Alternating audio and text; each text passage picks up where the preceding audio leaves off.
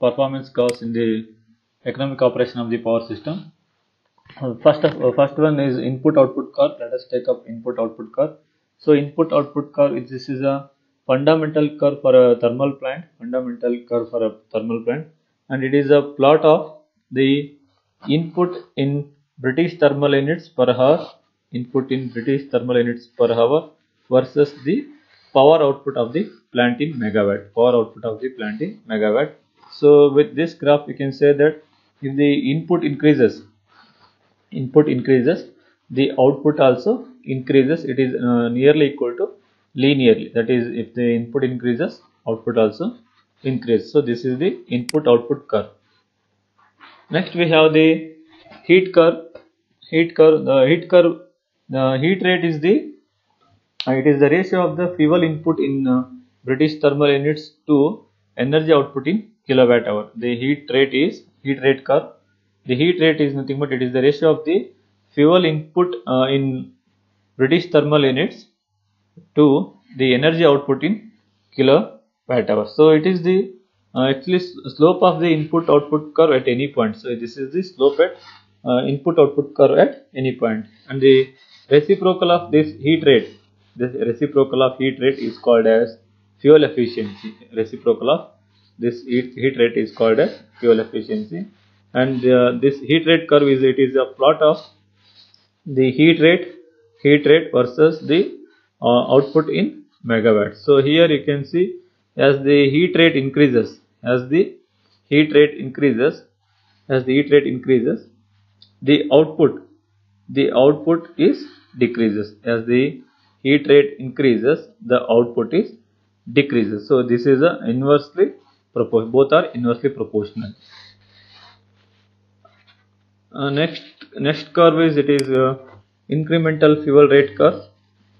The incremental fuel rate curve.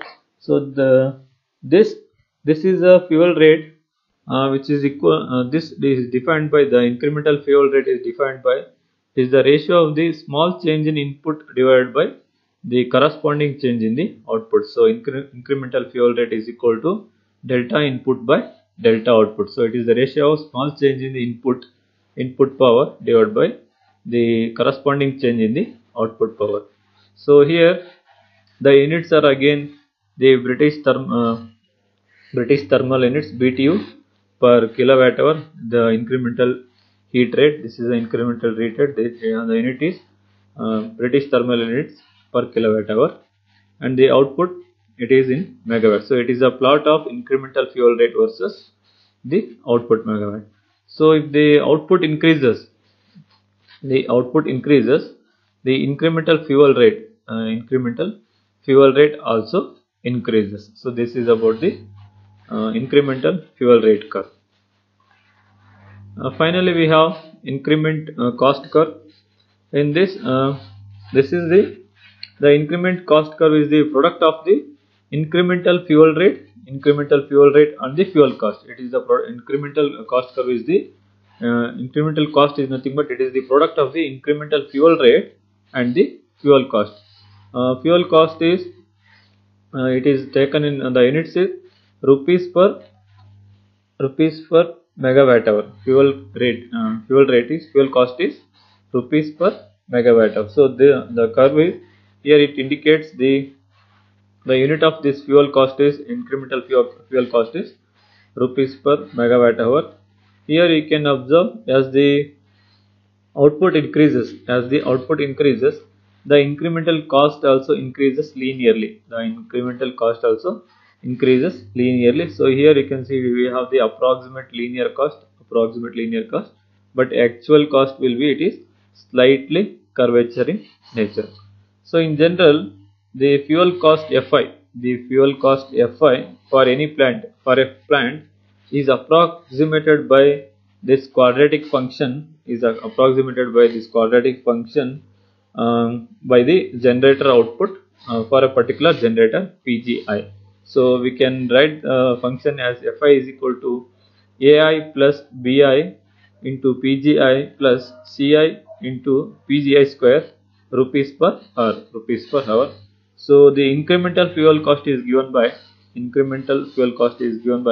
if you take the derivative of this equation with respect to PGI, you will get the incremental fuel cost. So dFi by dPGI is equal to, A is the constant, so it is 0.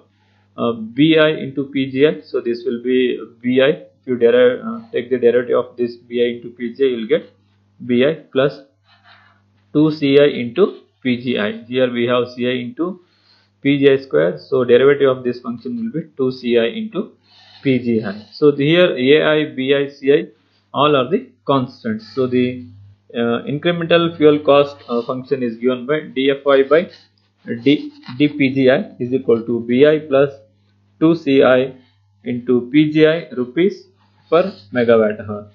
So here the incremental fuel cost is a measure of the how costly it will be to produce an increment power in the for any given plant. So the incremental production cost, which is made up of incremental fuel cost plus the incremental cost of labor, water, maintenance, and all and etc.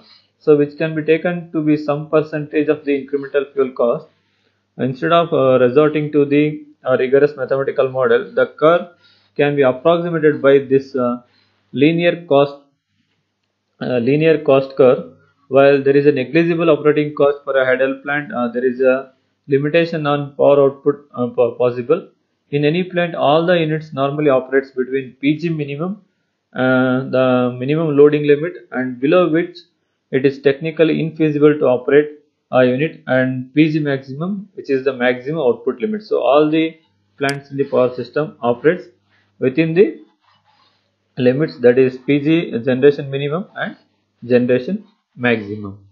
So this is about the performance curves in the economic operation of the power system. Thank you.